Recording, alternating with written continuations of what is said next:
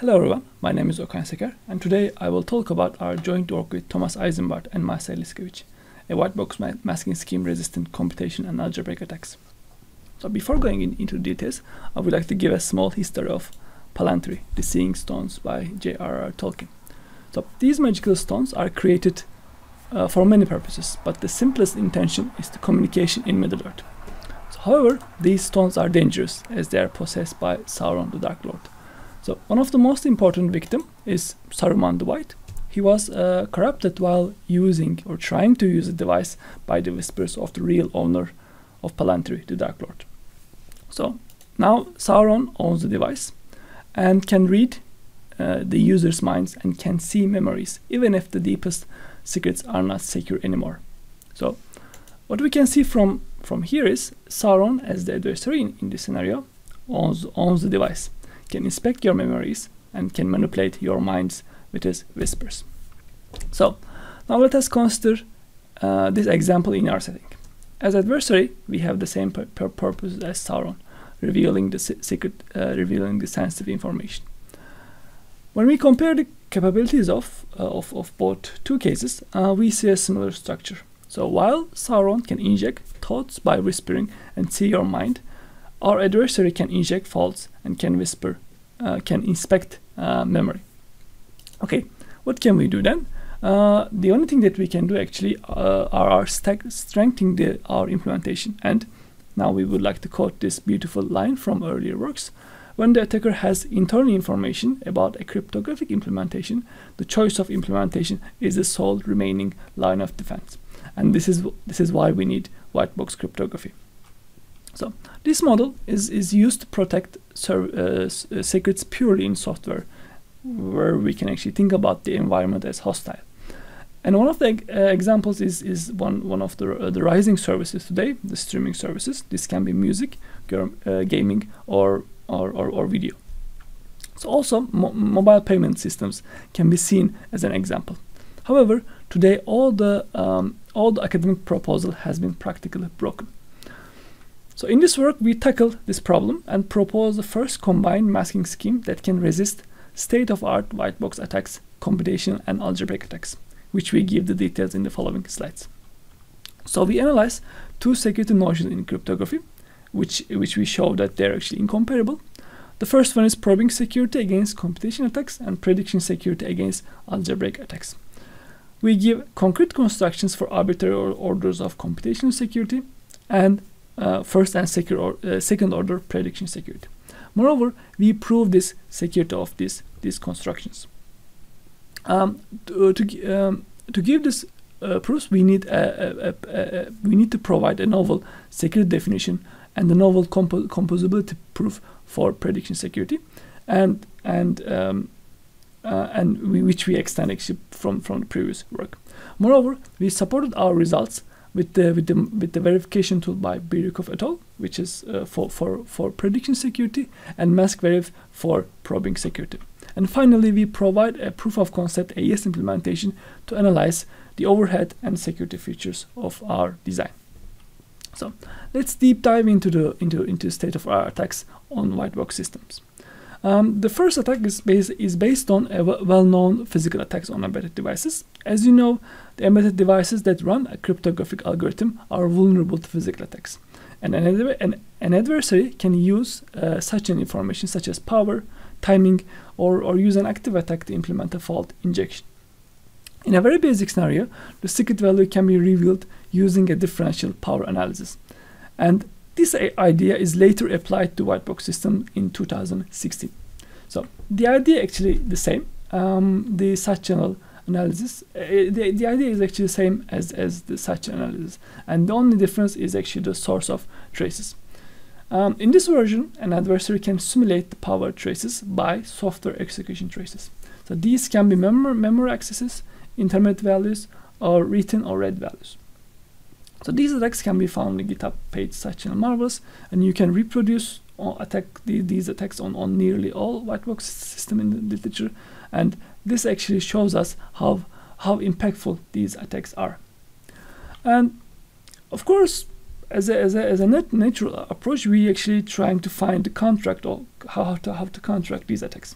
And what we can do is to take a look at the good old masking. So let's recap the Boolean masking here. So here you can see we have x0 until x1 are randomly selected, and the final share is actually represented as in this equation you can see in here. And finally we denote this secret sharing by with n plus 1 variables. And the main idea is actually simple. As you know, the every n tuple is indeed independent of the secret. So this is the main idea of the countermeasures against such analysis. However, we cannot just rely on masking, because the strength of the masking is actually related with the noise within the implementation, and a differential and a DCA adversary can produce noise-free traces. And of course, that's why we need some more additional noise accelerations sources, such as shuffling or control flow obfuscation. These methods are introduced to increase the noise in a masked white box implementation. So now let us take a look to the algebraic attacks, which is another hit for the masking on white box systems.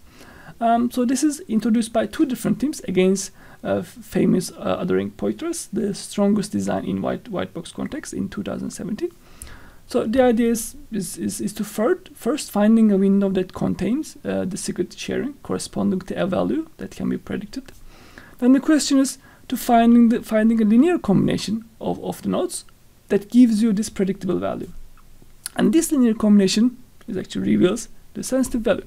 Of course, if we increase the order of these combinations, for example, if we look for quadratic combinations of your nodes, this will result in a higher order algebraic attacks.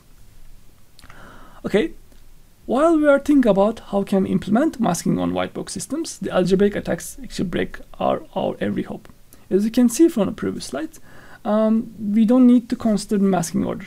The attack works on every order as long as the masking is linear. Therefore, the Boolean masking, no matter what the order is indeed vulnerable to first order algebraic attacks. So we have seen two main attacks, and now let's take a look how can we define security against these attacks, which actually gives us the foundations of our design.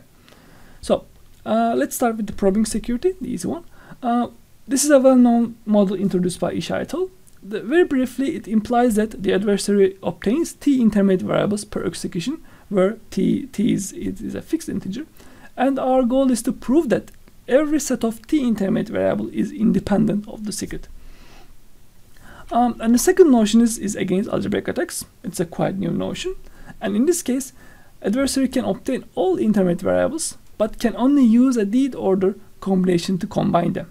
So if you think about our previous example in the against the othering pointers, what we actually looking into the linear combination. So that means our order is first order combination, which is linear combination, and therefore that's why the Boolean masking is actually vulnerable to first order algebraic attacks.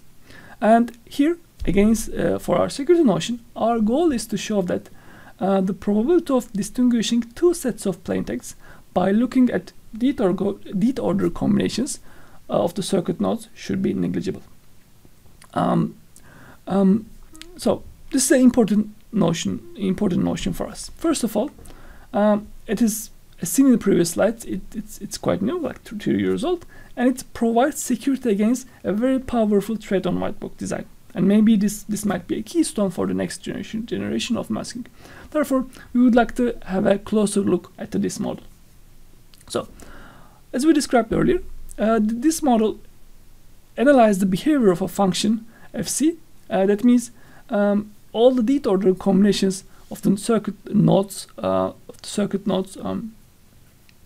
from this highlighted area, and this area is actually gives us a target. And if d to the c means that we looking into the every deed order combinations of the nodes, as you can see in this slide. So if d equals 1, that means we only looking into the linear combinations of these nodes. If d equals 2, we looking into quadratic combinations. We can just multiply two nodes and add add the rest of the shares. So That's the main idea. Now let's consider two inputs, x and x prime.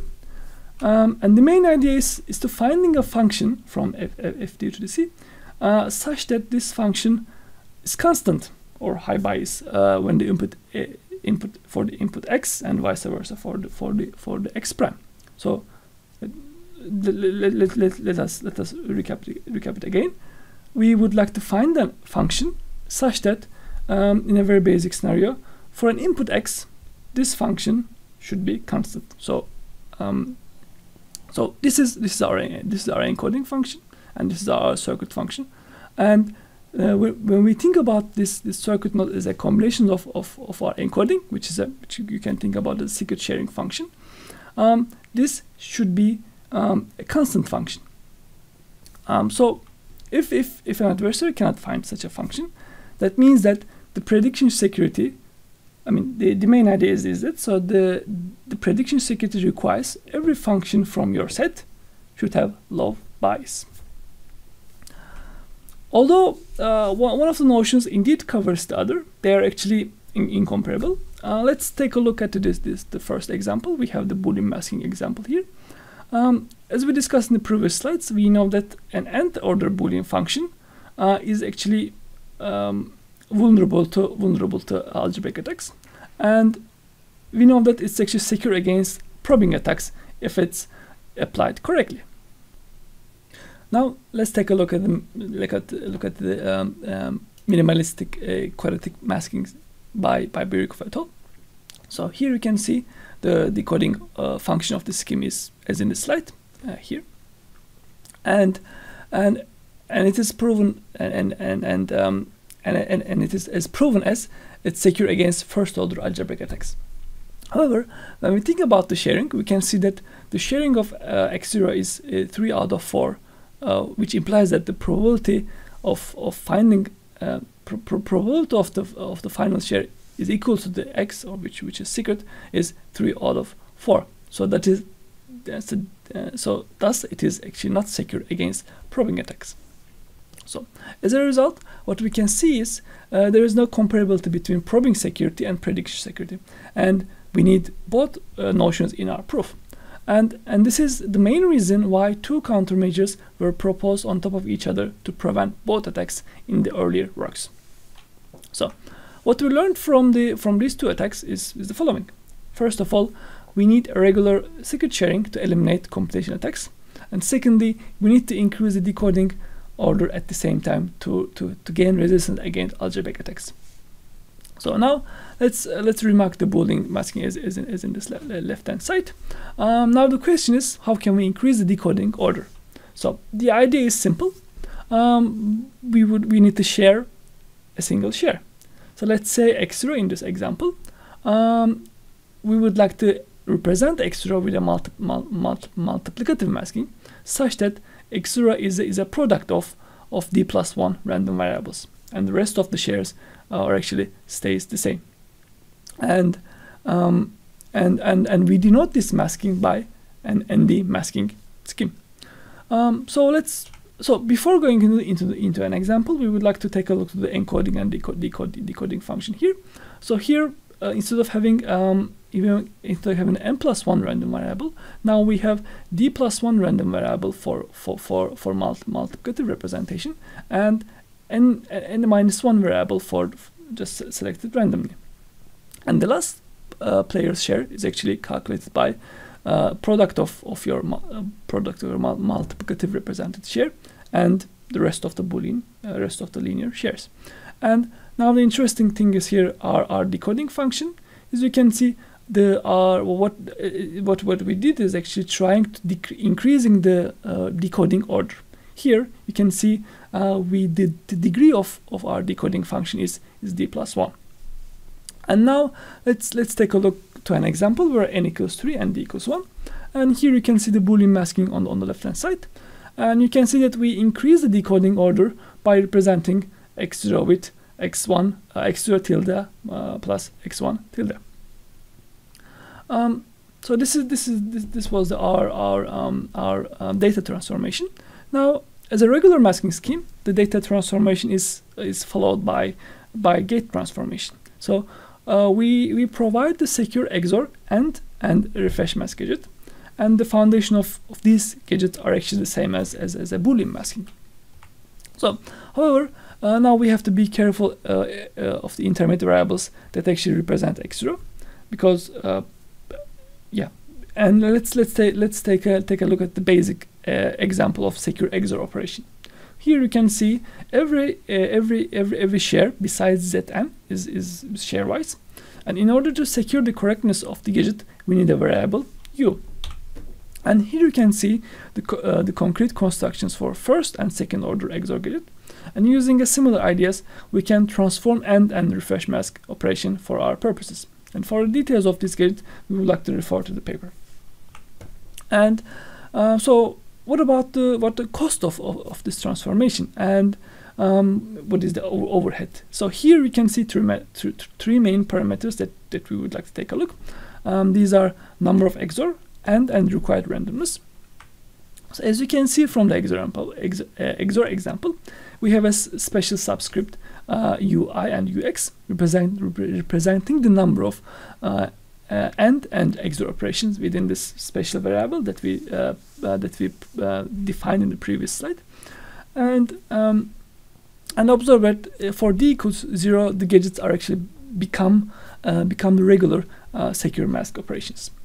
For the XOR gadget, of course, we actually increasing the total number of shares, which gives us a linear increase, and the cost of the operations of u, and as you can see from the highlighted values. And for UX and UI, these can be 1 and 2 as in this example, as you can see here. These are actually small values for XOR operation. For the AND gadget, again the complexity is n squared, but now the main overhead comes from this specific variable v. And for refresh mask, we actually see a similar pattern. Of course, now we need a more randomness in order to define this operation. And we interpret these results more at the end of our presentation when we take a look at the AS implementation. Okay, until now, we construct our scheme. Now we would like to focus on how to prove the security of our design. Let's take a quick look at how the proof techniques are working in our settings. Starting from the probing security. So as a caveat of our scheme, only a subset of shares is actually uniformly distributed. As you can see, x0 is actually biased. Thus, an adversary can predict x0 with high probability. So therefore, we are actually losing one probing security order in order to gain algebraic security. So in our proofs, we see these nonlinear shares as public values accessible by the adversary.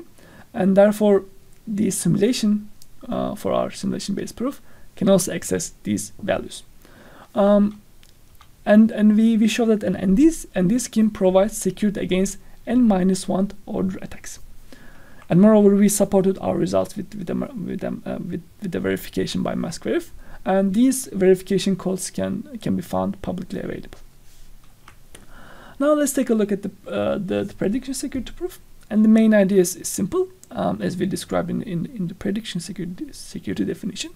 We need to show that every linear combinations of our circuit should have low bias when the input is fixed. That is, the nodes are a function of your nodes, or your combinations of your nodes should be a function of PRNG or your randomness source. So it is already shown that due to linearity, composition is actually easy to prove, and therefore an adversary cannot distinguish any sets of inputs. And for our first order gadget, we use a tool provided by Birikov et al. To verify the security of our design. And the interesting thing is actually you can see the bias bound of gadget. As you can see, these are actually independent of your linear masking order n. And now let's take a look at the second order security. The idea is quite intuitively extended. Now the combinations that we need to take care are become quadratic, and moreover the first order bounds should be much lower than the previous bounds. And again, the idea is what we said before. The adversary cannot distinguish any sets of inputs. Okay. However, one thing that we need to take care, of course, the combinations, composition. However, the quadratic composition cannot be extended in a trivial way, as we need to consider combinations from two different circuits. So if we think about the second order combinations from two different circuits, that's by linearity, as in the previous result, this can be done easily.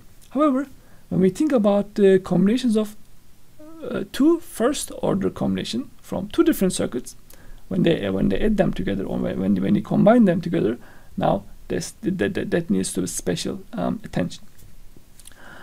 So we proven our proven in twofold. First one is parallel composability, and where the gadgets are operated in parallel, and the second is sequential, as in the figure. So therefore, we have proven the composition in parallel order, and gadgets, the circuits that operate in parallel, and sequences and circuits that operate in sequential order. So what we've proven at the end is the composition of an arbitrary circuit. So what can we interpret? How can we interpret these results? So this will be our main results here. So the probability of an adversary to distinguish two sets of plain text is less than 10 to the minus 128 if the window contains at least 1.5 thousand random nodes. So these random nodes can be supplied to the circuit in a very basic manner. You can think about it as the random dummy nodes. These nodes don't need to be act in your circuit, but there has to be some random nodes so that the adversary will not be able to have a window that contains the secret shares and less than 1.5 thousand random nodes. And that's why we need an additional obfuscation layer on top of every white box design. In the final part of our presentation, we would like to take a look at the proof of concept AES with a performance comparison. So here we can see that this light blue line corresponds to the previous approach, where two different masking schemes are needed to combine to get the desired security level. And now the bottom blue line corresponds to the regular masking scheme without a nonlinear component. Now we can combine from our intuition from the overhead and see that due to the structure of our scheme, it is efficiently increase the security order in the dimension of n. Here you can see. However, still the nonlinear order is actually bottleneck of our scheme. For the randomness cost, you can see that again we have this we have the light blue line corresponding to the previous approach, where two masks are needed, and the bottom blue line corresponds to the where there is no nonlinear component. For the randomness cost, we see a similar structure also, and better results with respect to using two different masking at the same time. Now, in conclusion, we have proposed the first masking scheme that combines linear and nonlinear component to achieve resistance against both computational and algebraic attacks, and prove the security in both probing and prediction security notions that are incomparable. We provide a first and second order prediction security for concrete constructions of N1 and N2 masking schemes. We provide a proof of concept bitwise AES-128 implementation with a leakage and performance analysis. Thank you for your attention. If you have any questions, please feel free to contact us, or if you're interested, you can find more details on our ePrint. And if you would like to take a look to the verification code or analysis code, please feel free to go to visit our GitHub page, and here you can download our mask verif code and analysis, and also the AES-128 implementation. Thank you.